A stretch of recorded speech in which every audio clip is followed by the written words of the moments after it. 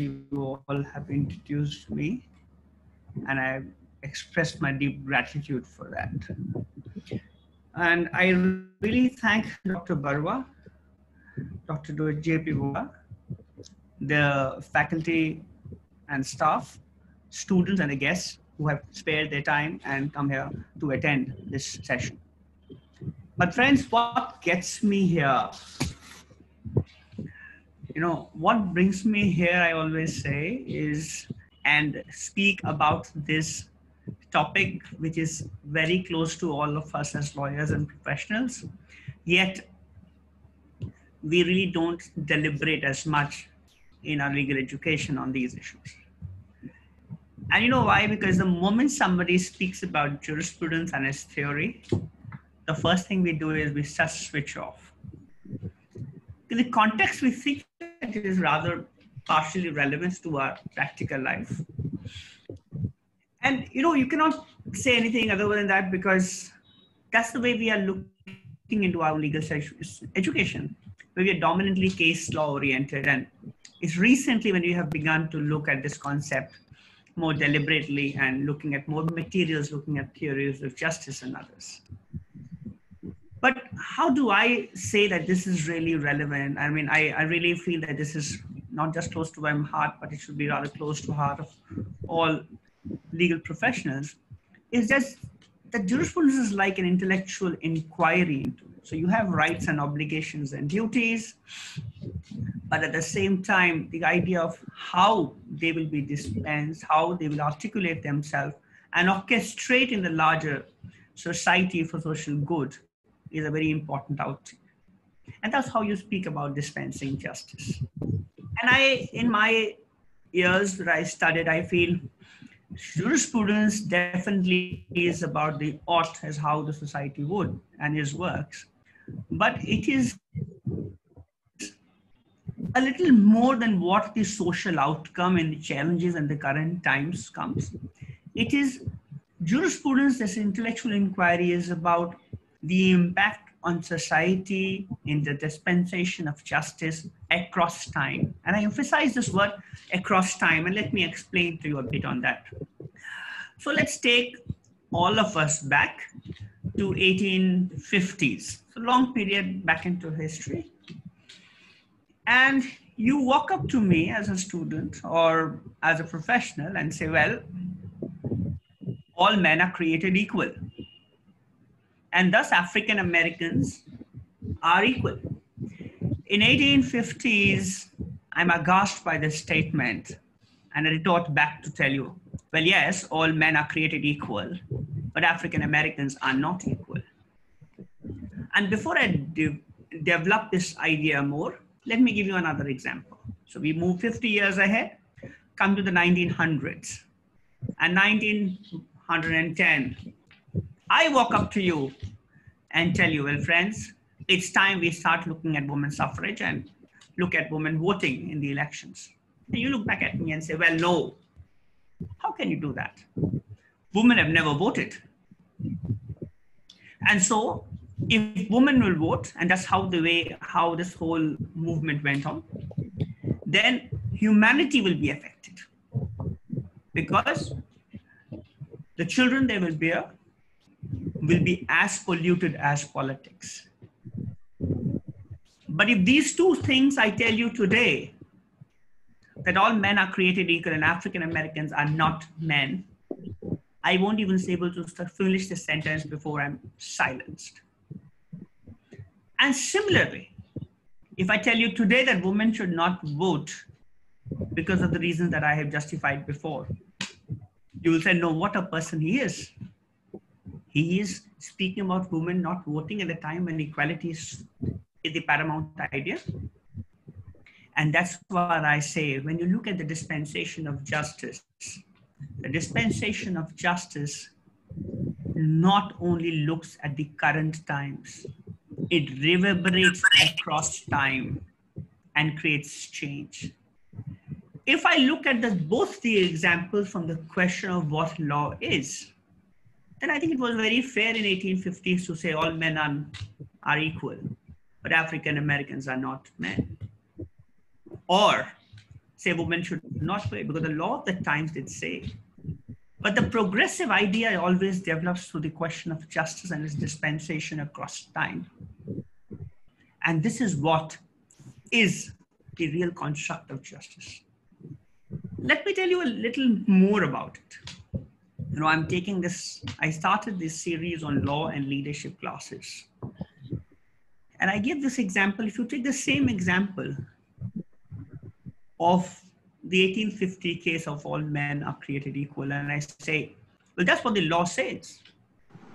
But that is the apparent truth. But there is an underlying issue. The underlying issue is the context of how justice would be given. Is that real equality? Well, if you see both of these things, when I speak on the leadership front, on the questions of jurisprudence and justice, I speak about how justice reverberates across time. So it's just not in the political context today, but it goes beyond time. And let me put this dilemma of what law is and what law ought to be. Let me start with a small example before we kind of move ahead with this kind of discussion. But before I really tell you that there is the time rather is less to really put every theory here in practice or make you understand all these theories. But I'm trying to put across you of how these issues are important and will be very extremely relevant in your times as you grow up in profession. So let's take this, and you're driving a car. You overspeed the red light or the traffic light, just about to hit a boy, a school-going child, save. The policeman stops your vehicle and say, well, friend, you crossed, you pay a fine. Well, he says, okay. You tell him, no. Mr. Policeman, please understand, I have a friend who is serious in the hospital and I am carrying blood. He has to be infused with blood. So this is the box I'm carrying. Please let me go now. And then when it comes to say, please let me go now, the policeman says, well, I have to do my duty because the law says if you overspeed, I won't let you. So you go to the magistrate, and then the magistrate sits and he has the question of a choice. Determine it. Enforce it that you cross the red light, or in the circumstances of how law ought to be in its grand purpose of deterrence, should you be spared for crossing the red light? And the options are 3-4, right? First is the magistrate follows the law unscrupulously and says, well, you violated the law as a sanction and you are hereby punished with a fine, whatever amount. Secondly, he looks at this, and you argue it differently. You argue, say, well, this is not really required to go, please. And so here the second option, he analyzes the content and he says, well, the purpose of the law is not to just for the of punishing somebody. Instead, but instead it is about how the society must evolve. And the third is you accept it, that this is overseeding is not there and you find him not guilty. But in this kind of choice determinant, what is the argument that floats into anybody's mind, or theoretically how the argument floats is like something like this, where you say that in the element of the society, you are the sovereign, which is the state, the legislation, which legislates the laws. The judges are to interpret, and the law and the command has to be given, and the judges have discretion or no discretion. In this case, the discretion to let you go off because you overspent, or faithfully follow the law in its spirit and make you the fine. And the sanction is because the state wants to draw obedience from you in saying, please don't overspeed the red light. The issue that comes up here was, the magistrate had the option to interpret it or put the law straight. So it is this context in whichever form in life you see that you begin to see this development. Let me give you one more example. You're attacked. The robbery takes place in your house and you're attacked. And in the brawl of stopping the robber or catching the robber dies. Self-defense within the provision of the law does not exist. Okay? But in its interpretation in the circumstances in which it has happened, then it is a justified context. So how you interpret this, how the theories develop, they largely develop around the sovereign, that is the state which legislates, the judges, whether they have the discretion or not, and the law, whether you follow the law in itself, or you interpret the law more purposely, or you look at natural law provisions where you say that certain rights are inherent to you, and that's how it evolves, even if positivist law is not there. And the sanction comes into it, that you're punished for doing a wrong. But I want to give you a more, just to get a deeper insight, let me take up a case which developed as one of the most famous jurisprudence fictional case of the Speluncean explorers. It was written in 1940s by Lawrence Fuller, and he was a professor at Harvard, and he created a fictional situation in which he explored this concept and theories of jurisprudence, and he says, well, how do you argue it? Okay, so let me give you this kind of a storyline into what happens.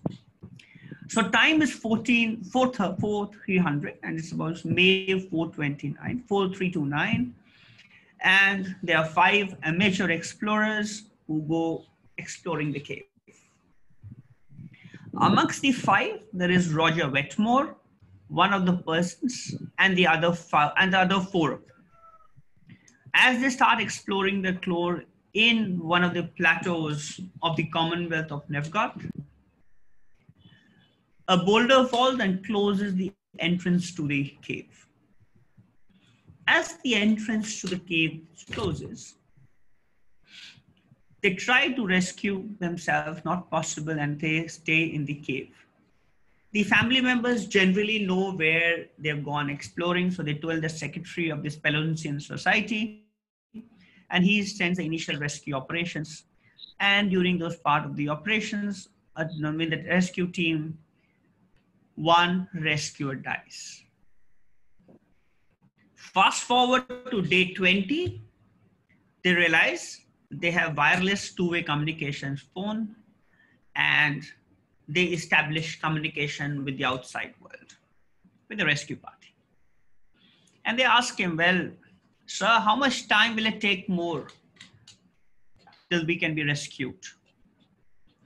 And the rescuing party says, well, at least 10 days if you don't have any fresh landslides. Scant on rations, they don't know what to do. So Roger Wetmore takes the initiative and says, can we have the doctor, please?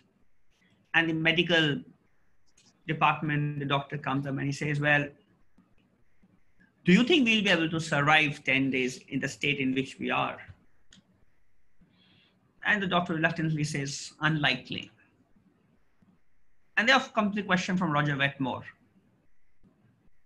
Can we consume human flesh from amongst one of the explorers? So you have to kill one person and consume flesh, human flesh, and continue with it.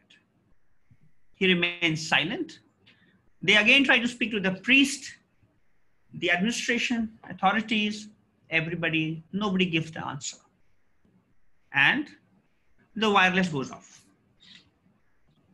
When the wireless goes off, sitting inside, understanding that it will take more than 10 days for such the rescue operations to take minimum 10 days, they decide, then let's do it our way, which is, let's do a casting lots. We propose, and Wetmore proposed this casting lots and says, well, let's cast lots. Whoever's number comes will be killed to be consumed as human flesh. As the discussions are on, Wetmore says no. He retracts. He says, sorry, buddy, I am not going to do this. You four want to do it, do it. I cannot do this. The rest of the folk explorers say, well, this is breach. You only proposed, and now that we have agreed, you're not agreeing to it. He says, okay. And one of the cave explorers says, well, Roger, if you don't want to throw this dice, can one of us throw in your name? And it won't take a chance there. The probability is just 20% of 5 people. So it won't be. But let us throw it. Wetmore says, okay, fine, you throw it. The moment Wetmore throws it, or somebody else throws for Wetmore, his name comes and he's killed and consumed. Fast forward again, 32nd day, they are rescued. They're taken to rehabilitation, and the prosecutor files a case under section 12 of murder, charging them for murder. They are charged guilty and they move to the Supreme Court of the Commonwealth. So it's a 5-judge bench, and that's how the 5 judges are. One was Justice Truepenny, Justice Foster, Justice Tatting, Justice Keene, and Justice Handy. All deliver their judgments on guilty or not guilty, whether the act of killing Roger Wetmore was a case of murder or otherwise, and should they be punished under section 12A of the Commonwealth Act. And after deliberating these judgments, this is how the arguments move. Truepenny explains, he's the Chief Justice, he explains the complete situation, and he says, well, the statute is unambiguous. It says it was willful, you took life willfully, and it amounts to murder, so this is murder. And I charge them guilty, although if it was my personal views, I would have spared. And he gives a little rider, because I know this is a personal, as a person I can't say, but I will say that they should opt for clemency to the chief executive, and I'm sure he will pardon them knowing the case. And so Truepenny says they are guilty. Justice Foster comes and says, sorry, not guilty. And really, agitated by the way Truepenny said, that go for clemency and ask for clemency, but you are guilty. And he says, this is not the way. I don't agree to this. And this idea is very repulsive to our go for clemency and you hold the person guilty just because you need to interpret the law. And then he says that, how do you kind of interpret it? He says that the same case would have happened beyond 1 mile of the jurisdiction of the NEF guard, then this issue would not have arisen. And do you really think that the courts of NEF guard Commonwealth, the judges and everybody and the prosecutors can actually break through this cave and come inside and deliver this kind of judgment? He says no. He says, I have 2 issues. The first issue is the question of jurisdiction. And the second question is about, is this really the purpose of this legislation? And you just read the legislation and say, it has to have a purposive approach. So when it comes to the question of the state of nature, he says, see, how is society, how was positivism and the law comes? It's about volition. I mean, I say, yes, I want to be governed. We all agree in a society by a matter of contract and set in rules for ourselves to follow. And therefore we follow, create the laws and thus are governed over a contract. And thus the sovereign enacts the laws, the judges give out the decisions and dispense justice. And if you don't do it, there is sanctions because you have to ensure obedience to the kind of law. He said, but there was nothing like this that was existing in that cave. The cave became an entity of its own. And there too, a similar image developed. There were 5 people who entered into contract saying, well, let's do this, all agreed to it. And thus, the law of nature comes into play. It was a state of nature that it comes into play. And they decided, they were competent and they decided over it. I said, if this is the case, then when you're trying to rescue these people, one person of the rescuing team died. How do you justify this? He said the statute also does not mention anything about self-defense. But you treat self-defense and you do not look. This section 12 makes no mention of self-defense, but yet you consider self-defense as a legitimate act. So this has to be interpreted. It has to be more purposive, and this was a state of nature, and there is an ethical understanding of contract between this, and the law of nature should prevail. Also, natural law should prevail. And Foster says not guilty. Tatting is divided. He does not know what to do. He heard Truepenny, but he said, I don't agree with Truepenny. Truepenny speaks about his unambiguous situation. He speaks about clemency. I don't agree. And neither do I agree with Foster's idea of the state of nature. Because I have problems with Foster, because if you can punish a person, hungry, starving person for stealing bread in the Commonwealth, this is as much as the same thing. But he says, I cannot give a decision, I go back. Justice Keene says, no, they are guilty. He as much as criticizes clemency, and he says strongly, he says, Foster has a problem. The Foster is trying to look at holes in the system, and he is talking about the pre-Civil War era where there was no codification of the laws. The judges had the discretion to do what they wanted to do, and so they used to pass their judgment, and that's not the way it works. So the Civil War had just ended, and the codification of law had taken place. He says there is a proper codification. Foster is behaving as if he eats up a pair of shoes, and you say, which portion did you like the best? He says the portion which had holes in it. So he's trying to find flaws in this kind of system without realizing. And Foster must realize that when we are sitting as a public authority, then morals and the question of morality on the justice is not there. It is about the way the law is and the way to apply the statute. And that's what he's trying to say. So he's very strong at that view. He says, no, they're not. And he goes on to say that this is the way, even he says, in my personal view, I would have agreed. If in my personal view, I would have definitely agreed. But as a public servant, now I will not accept, I will follow it. And then Handy, the final delivery of the judgment comes from Handy. Handy says, you all judges are lacking common sense. As it is, we are suffering with this issue, that we have distanced ourselves with the common man so much. There's so much of technicality in the judgments, in the procedures to be followed in the courts, that as it is, the common man is away from us, and you made it more. He said, look at what the public wants. Try to see what the public wants. And he says that I was reading a paper which said that 90% of the population actually wants that these people should be given less punishment or should be left all throughout because they have suffered enough.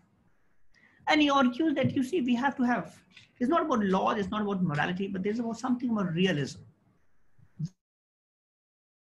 What is the way you're looking to shape today? And that's how the 5 people come. And this house gets divided. So just to give it brief, Truepenny says guilty. He says, I will interpret the statute. I have my personal view, but I'll not put it here. Clemency can be asked for. Foster says there is nothing like statute, it's a state of nature. If you can sacrifice one person while rescue operations, why can they not sacrifice one person? You need to have a purpose in which you're fighting. And if self-defense is not mentioned, please don't do it. Keen, as I said, he criticizes, he says the law is supreme. We are just supposed to interpret the law. And Handy says it's about public opinion. So that's how it is going to be.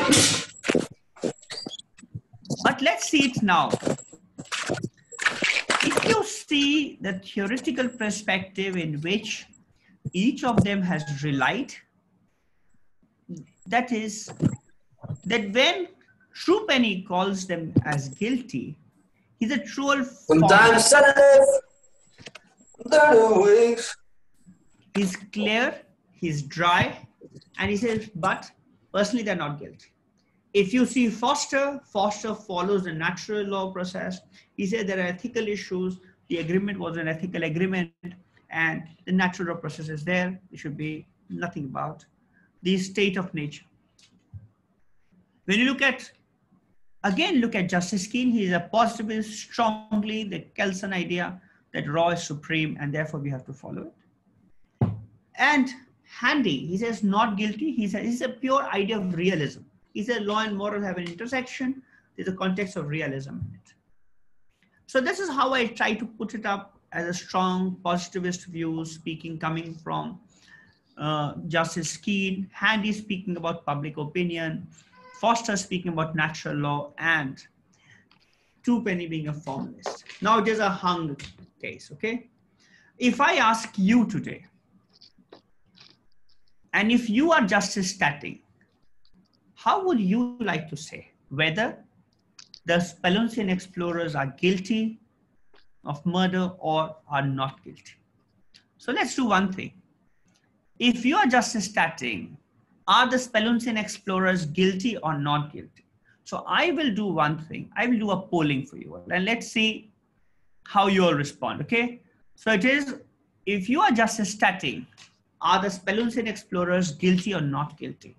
Please choose one and let's see how the poll says. Okay, I'm just being launched.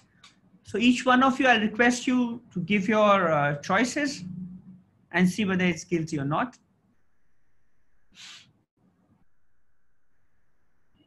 It's a very interesting thing that I can see, okay? At the moment, the not guilty and guilty are just about equal, but not much. Many have kind of really delivered their kind of judgment till now, because I only see about 40, and we have a good strength of more than 200. So I'll request you all to keep kind of giving your points and see. I'll share this with you. So you have 18 plus, I mean, you have about 40 people who have done it. So I'll request more of you.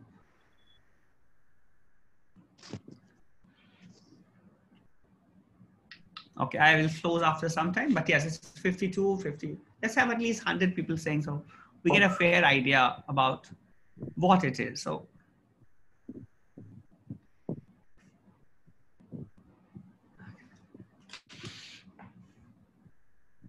Okay. Okay. Can I request you all, in case who have done it is fine, if not, just give your view. It'll be interesting kind of thing. We'll take up something from here. So let's see how it develops. Okay. So my talk is fluid. So from here, whatever it comes, I go ahead from here, whatever you say. Okay.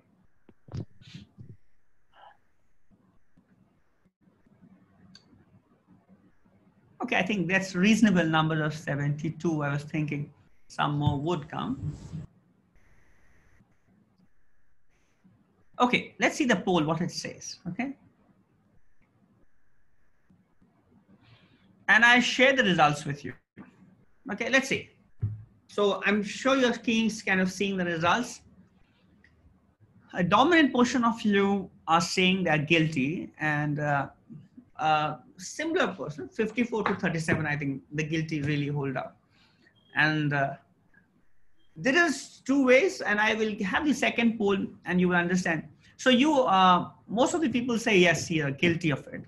And some of them say not guilty. So let's take another polling, okay? And okay, who is the most convincing in their rulings as to when you gave the judgment of guilty and not guilty? Whom do you think was the most most convincing? Do you think Truepenny was more convincing, or Foster, or Keene, or Handy, given on the choices that you have yourself given? Let's have something coming up so then we come to know.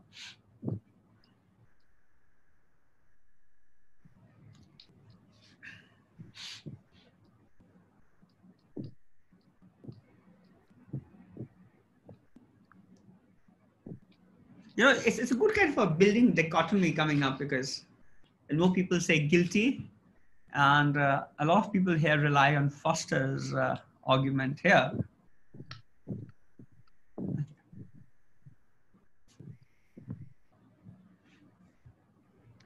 Okay, I end the poll and I share with you only if it's 59. I'll give a minute, a second or more, few more if somebody else wants to come up in the polling again.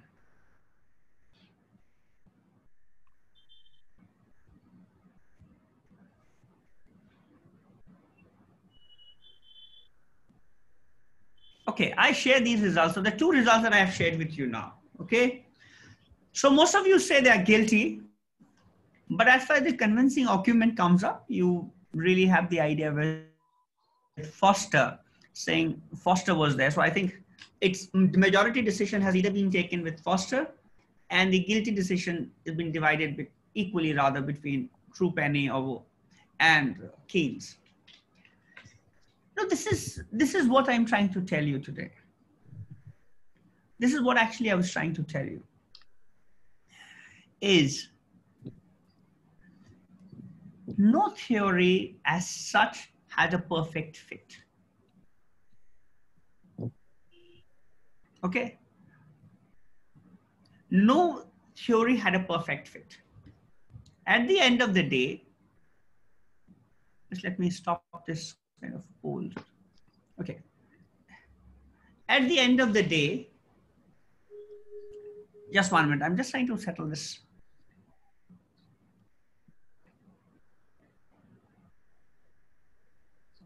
Okay. Not everybody does not have a perfect fit. No theory has a perfect. And in the group of us as 200 people, we have also given a view of partly guilty, and this is kind of a division. What is important that you come up is that there is no real justice for a particular theory that has come up. But each of these theories really put into it. Like if you see, Truepenny was a formalist, a positivist, a natural law propagator, and Handy. But all of us have a divided opinion on these kind of issues. You know why this comes up? Because every way you look at it, and no perfect, and that's what I'm going to tell you, that while you read the theories as the ultimate end of things, the justice has to have an outcome that transcends across time. But for all of us to understand that, we have to see how the theories develop to understand the purpose of what judgments have come. And I've explained to you what I mean by purpose, as I told you in the first case. That to be fined for overstepping the red light or not is about to understand the purpose for what it was doing. Simply to say the breach the law, you're fined simply and it's over. But that's not what it is. It is more about how the theory is developed. Let's come up to the next. So what I'm trying to tell you now, when I did tell you this, is not every theory will be right, but for you to know each theory will be important. And until you understand the real theory of how it comes, the idea of how justice prevails in society and how you need to argue for the sense of justice will go into oblivion if you simply go to the case laws and CIP, the larger value interprets. I'll tell you something. If you really unscrupulously believe that a positive approach is the best approach, possibly will falter. And let me give you an example. So I told you the example of all men are created equal when I took you back to 1850s. So there's a famous case called the Dred Scott versus Stanford case. I don't know how this can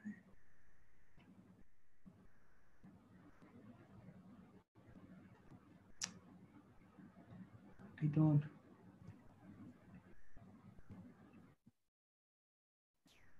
I'm not trying to able to.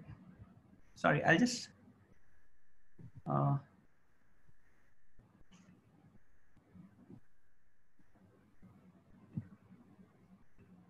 Okay. Okay. This was the case. So when I say theories are there and how you interpret it, but look at this. If you are the strong positivist person who believes that positive law theory stands good, and see how does it go. That's why I say the outcome is more important. So this is a case of Dred Scott versus Sanford, where Dred Scott was a slave, and the option of slave emancipation was that if you go to a non-free, a slave-free state, you can ask for being a free person. So Sanford goes to a free state, and he files a case for his freedom, and eventually over a long process, the judges rule that we interpret the law the way it is, and we said we hold that all people, all men are created equal, and thus Dred Scott says, I am equal and I need. The judgment goes different, despite having going through a strong positive view. They say all men are equal, but blacks are not men at the first place. So one approach, singularly looking at it, became one of the worst decisions in US American history. It was driven by a popular majority of popular opinion of strong white population, and this judgment was delivered 7-2. So this is the way, if you just simply follow. So this, if you look at the next case and you look at the kind of idea of Bentham's utilitarian idea, where you say maximum happiness principle. So let's follow this in the dispensation of justice. So let me tell you an example. It's about Japanese Americans during the Second World War. And the moment, about some time before, when America was about to declare war against Japan, it was felt that the Japanese Americans who were citizens in America will actually create chaos. So let's put them into preventive detentions and let them put them in detention so that there is no problem, because it's just a minority of few people who should be, and the maximum majority will be happy. So they pick up these people in minority and put them, and Japanese Americans incarcerated thereafter. So they're put. Do you think Bentham's idea of utility theory, maximum happiness, really applied in the notion of justice? No. Here the Japanese Americans had to be put into detention for no mistake of theirs. So if you feel the positive view, there is an underlying factor of the idea of the maximus principle or the utilitarian principle of Bentham. Let me give you another example. What if the law was not there and you're relying on some kind of, and you have no way to hide for it?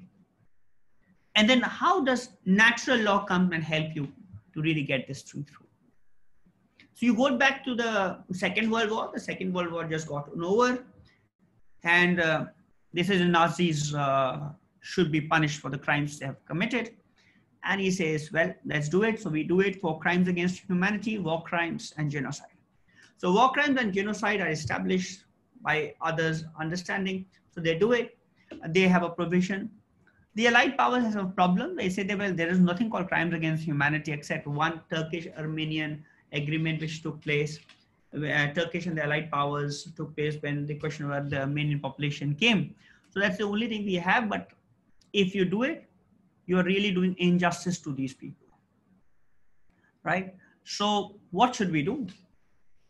And then they went and said, well, friend, you may not have, we agree that the prohibition of retroactive crimes is the principle of justice, but you will fly in the face of justice if you don't try this German people. And thus they say about civilizations, and they say the law of the nations is enough. And the way such people have committed such crimes so grave for humanity that even if we don't have a legislation or a positive law, we still must go and try. And that's how the crime against humanity was tried. So this goes on to say that how you interpret question of theory. Let me take you to another example. The Eichmann trial, the very famous Eichmann trials that took place. And it's about Eichmann, Adolf Eichmann, after the Second War from the Germany, runs away to Argentina and so on. Ben Gurion, the then prime minister in the 1950s of Israel, finds out that he is in Argentina, and they pick him up and get him to Israel. The central argument was Israel was not a state. And yet, how can Israel try when it was not a state in itself? And then they again come back to the support to the natural law idea that they will not. But every civilized system, the question of humanity comes into play. And there's ethical about dignity, about each person, their lives of each person. And that is how they go on to try. So well, with a strong idea of positivism and a strong idea of natural law, not everything is not a pure fit into it. Look at, despite having the law, the positivist view, we went wrong in the case of the Dred Scott case. But despite having no positive law provisions or the legal provision not being present for the German trials, we still went on to say, well, there is an issue, and there is an issue of natural law. And that's what it is. As you develop today, you simply put the idea of utilitarian theory of maximum happiness. It may not be good. It will be affecting the way Japanese Americans got affected in the Second World War. So there is an intersection of law and morality at some place. The question of positive law and natural law, there is an intersection which actually gives the idea of realism. Let me explain this again to you an idea. Let's take the example as early as 2005, Shabina Begum, who goes to school in Luton, wearing a headscarf and a dress, is not allowed to come to school. She moves to court and says, well, this is my right to manifest my religious belief, and I may be permitted to do that. If simply you will take the utilitarian principles of maximum happiness, then she would not have been allowed, because the majority never believed that there is an idea that she should be permitted wearing a jilbab, which is the headscarf, which is, yeah. And that is where you come to the idea of normative frames, where you accept realism, they accept the question of universalism, and you go to the interest of normative jurisprudence and say, well, this is the way. So while there is no fit, but you need to go progressively into the domain of jurisprudence to say, well, there is, because there are certain forms which are independent of the maximum principle also. So that's how the whole idea develops of what theory. So one theory does not fit into it. But for you to understand the context of how justice is delivered, you will always anchor yourself, you'll require to anchor yourself into certain tenets of how the relationship between the sovereign, the law, the sanction, the judges take place. And you move ahead with that context in life. Let's take the most case of the decriminalization of 377 and look at the way it developed. The Nas Foundation, Kaushal Kumar judgment, the Nalsar, and then the Upgrade Singh's judgment finally said. Now, each of them had the way to justify the judgments, deliver the judgment with a larger purpose.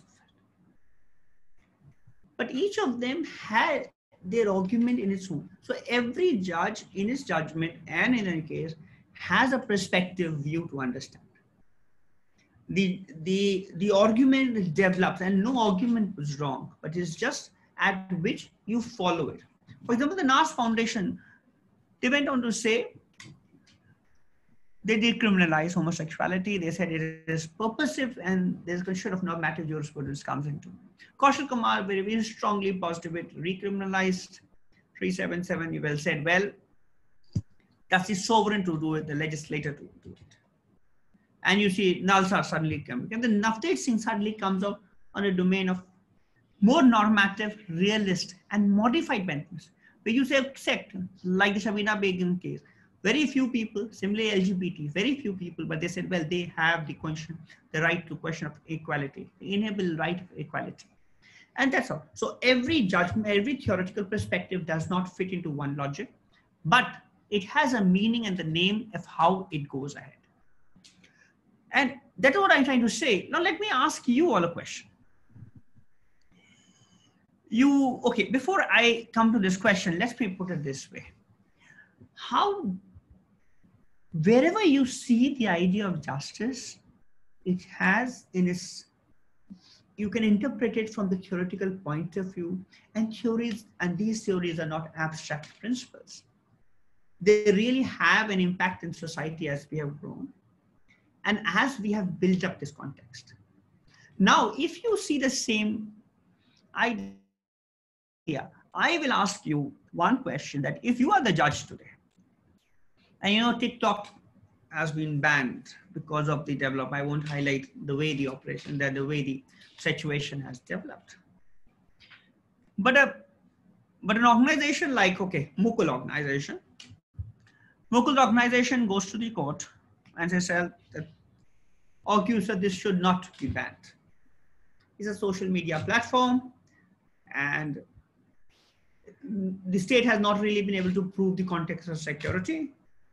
It is not enough that there is not great revenue that is coming up, but I feel that TikTok has a really empowering movement particularly amongst the rural women. They found a voice. They can upload their mind, their views, and so it's a question, and you should not do it. So I'm arguing with you. I'm trying to put my case in front of you, right? And if you are the judge, and I ask you, how would you say it? You'll say the state has been justified in national interest, and these are reasonable restrictions on free expression. Or you'll say, no, this ban is not justified as it violates free expression, and such steps is unwarranted in the times of globalization. And third, you say you don't know. So the debate largely goes two ways. One is the way the law has come up and it's interpreted.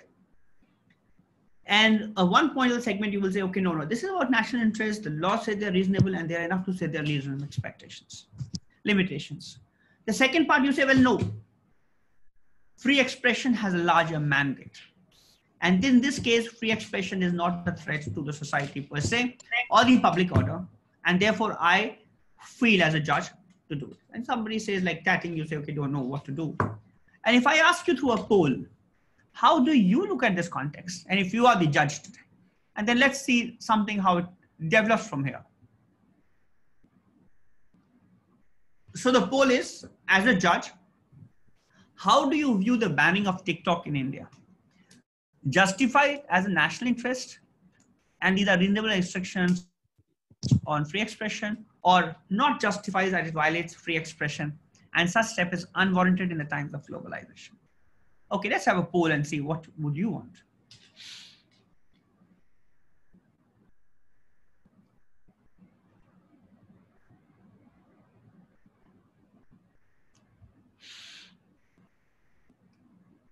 It's interesting, you know, I mean, I can see you all filling up, and a large portion of you have given a choice.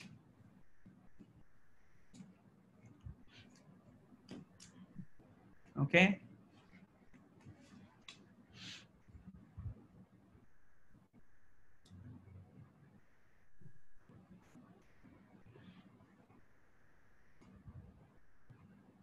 Okay, we have 82. I can maybe try to make a century today in this poll. So let me see if I can wait for a little longer.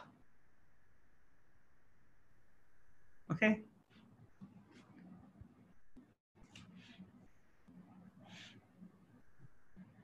Okay, 91, I think it's fair. Or you have 100, if I can try.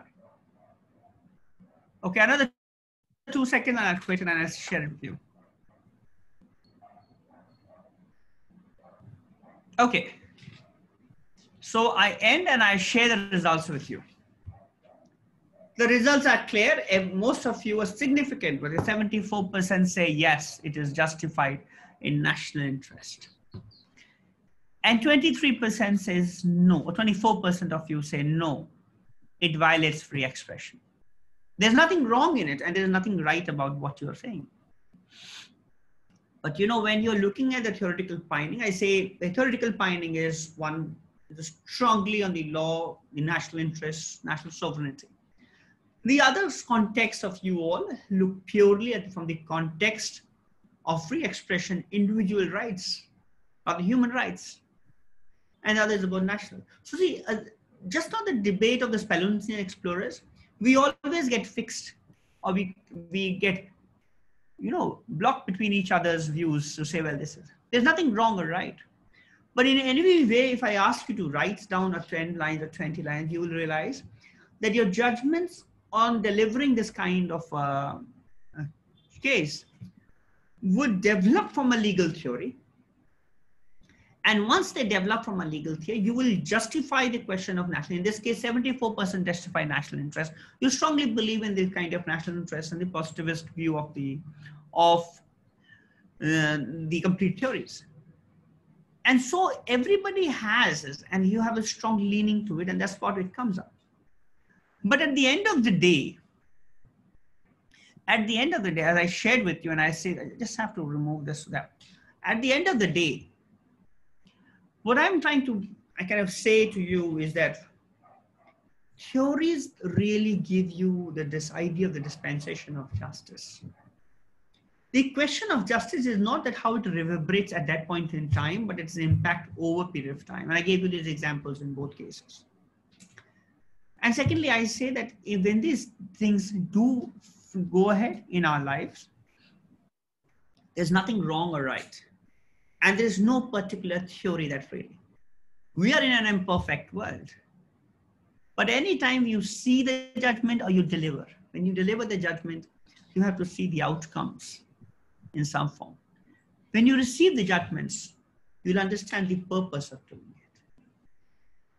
The purpose in this case of free expression would be strongly oriented towards human rights. Or the judgment looking at the first option of national interest will be very strongly embedded in nationalism. The question of context of how the law should be there to control, get strict obedience from people, and thus again theory comes into play. So with having time, I will stop here, but that's how I say no theory can be fixated to be good or wrong, but it is important for you all to understand the context of justice that does emanate from theories, and to say that these theories are an important part of our lives. Thank you very much. Thank you.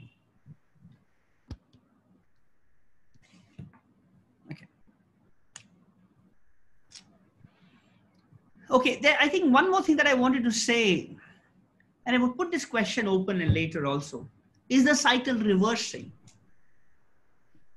Populism, you see all these things, but there is a political inclination on many of the judgments that I've come to know. You have seen ourselves. There's a political issues. There is an issue of majoritarianism coming into play.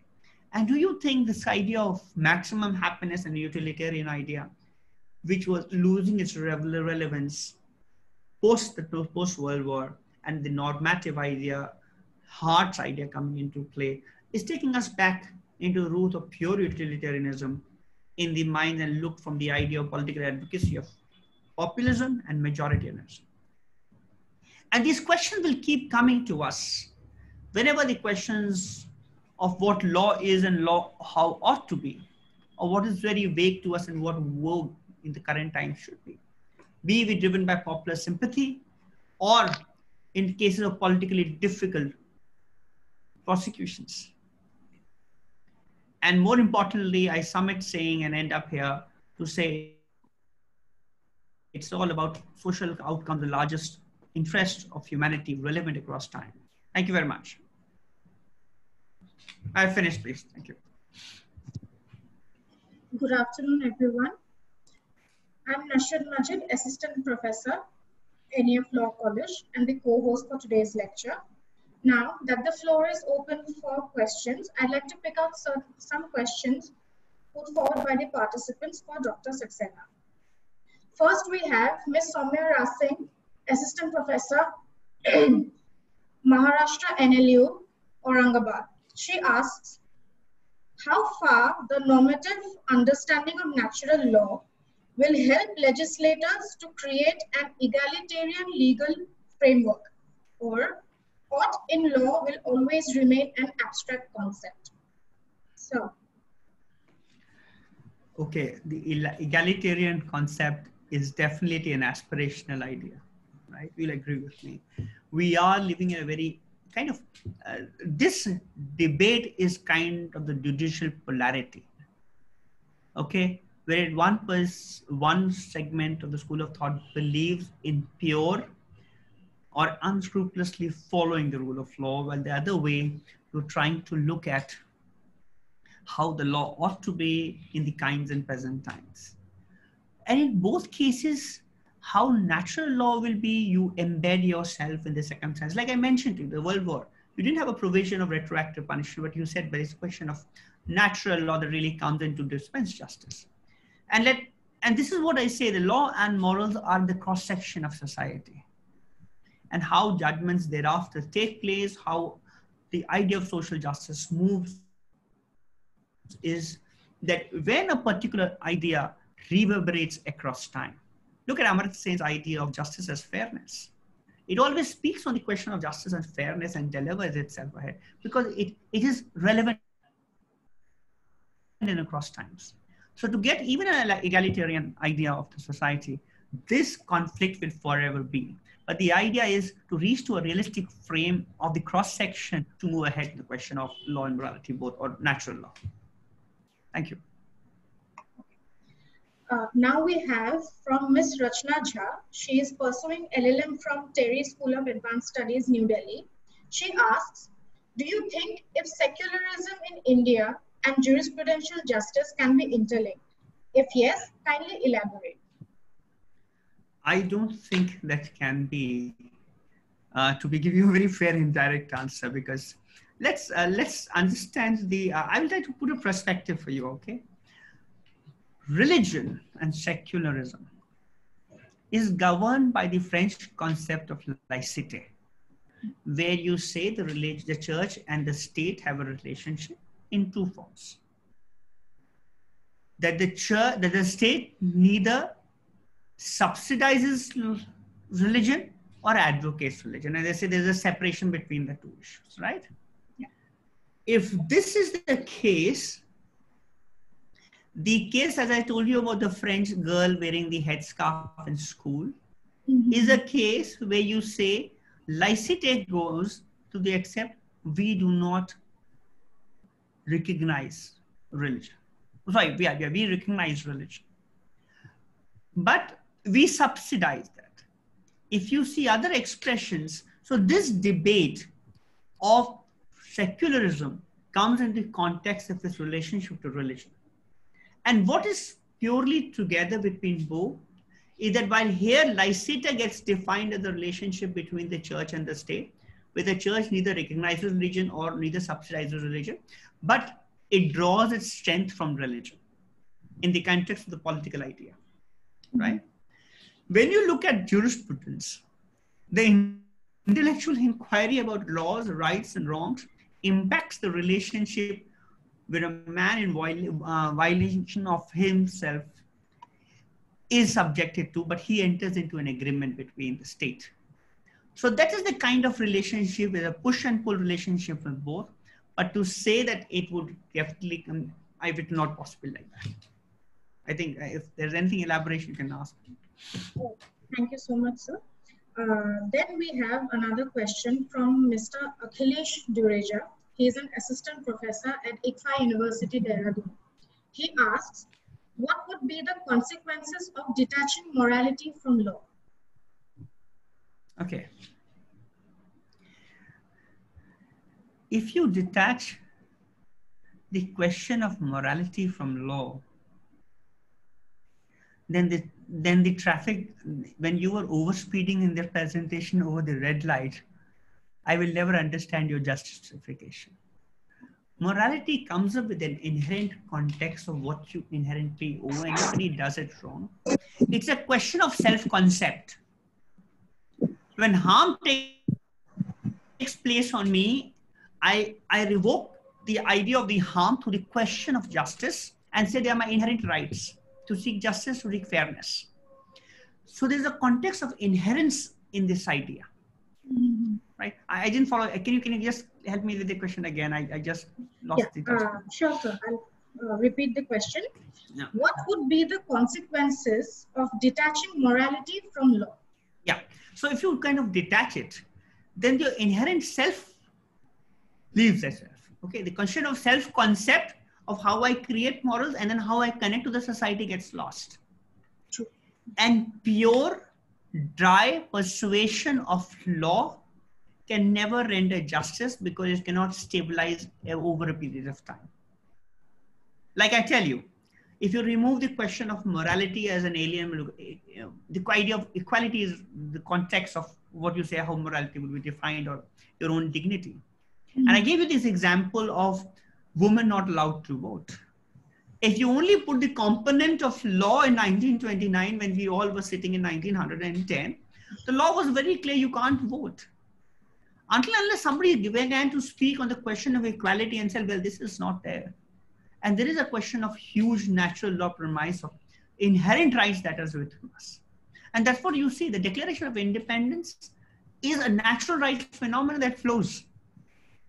It doesn't flow from a positivist view, it flows from the view of national law. Thank you. Okay.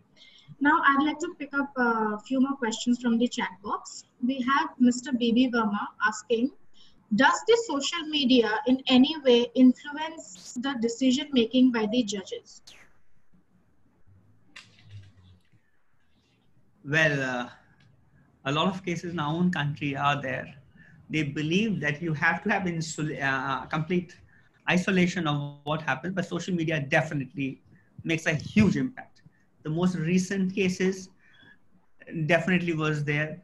Even if you say the Talwar murder case was also given a wrong, the Tandoori murder case where this was there. Everybody was strongly influenced by media. Mm-hmm.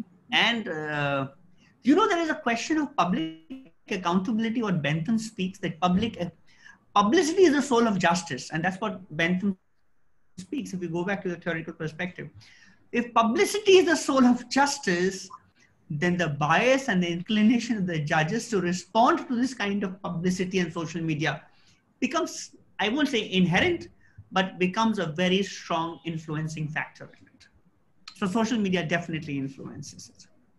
But yes, there's certain times when social media did not, we moved thorough with the soul of justice, was Afzal Guru's case, not Afzal Guru, Kasab's case. When everybody said there was a popular opinion in the media to say, well, no, there should be no trial and he should be hanged. But we said, no, this is not the way it happens. The justice will be there. But to say that purely social media does not impact, I don't think. Several media has a huge influence in decision making now. Thank you. Next question we have from Advocate Nazifa Islam. She asks, my question is that if any law is made for maximum benefit for the maximum people, then what about the minimum number of people? Absolutely. That's what I was very nice. See, you're right. That's what we speak about Benthamism when you speak about maximum happiness as maximum utility. And you say, no, there is something called modified Benthamism. When you look at modified Benthamism, you say, well, there is a normative context. It is not about maximum people and maximum happiness. It is also about the minority. And that's why when I told you the example of the Japanese American staying, that you say, if there's they followed the maximum happiness principle, where you said, okay, there are only a few people, they will oppose the war, let's put them into detention and let's go ahead. But as you see how development has taken place, then I referred to the case of Shabina Begum. Yes. Where you said, well, it is not maximum. If it was a question of maximum, 2003, 5 rather, the French would have banned the headscarf in school and not allowed. Or maybe the UK also would have said, okay, you can't wear salwar suits or shalwar kameez. That's Shabina Begum's case, that you can't wear. But that a minority view always has been included. And then if you say, as you say, the globalization is moving up, the idea of universalism is actually coming into play. Right. Thank you, sir. Thank you, sir. Thank you. Okay. Now, sir, do you have a bit of time for a few more questions? Dr. Yeah, I have. Yes, please. Okay. So, there's this one question from Kasturi Chakravarti. She asks, with the view of some of the major cases from the Apex Court, does it bring a clear picture that the government have an influence over the judgments? I have heard a lot of laymen say so. See, apparently they may be, it's how you position yourself in your own argument, okay? And that's what I say, your own self-concept defines your own morality. So if I'm looking at a particular case and I feel that this judgment has not happened to my idea of self-concept, and that's what I teach my leadership session, is that your idea of self-concept becomes so important to your understanding of morality, okay? The second, and that's how you say you begin to draft and design it. And there are many cases that are held up. I mean, there have been recent judgments which have given these indicators, but I think it is which form and how they get interpreted. But yes, there is a kind of, and you know why this is, I mean, one more thing that I spoke about is the question of populism, where the state actually looks at governing or influencing the key institutions of the country. I mean, it is not here in our country also. I mean, look at US. I mean, you will begin to read the recent debates about the Democrats and the Republicans' presidential candidates. Like last time, it was about birth control, Planned Parenthood. And they wanted to say how the things was. The problem of the election of 2005 was not about Trump coming into power, but it was over the Republicans come into power. The sitting judge, the bench of the Supreme Court of America will have a dominant Republican representations.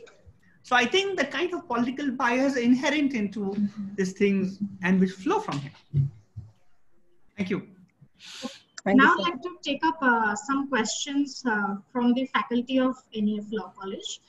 We have Mrs. Anurekha Goswami, Assistant Professor, NEF Law College. She asks, hello, sir. How Indian judiciary is helping to develop new jurisprudential theories in India? You look at, let's go back as early as the independence, and we start.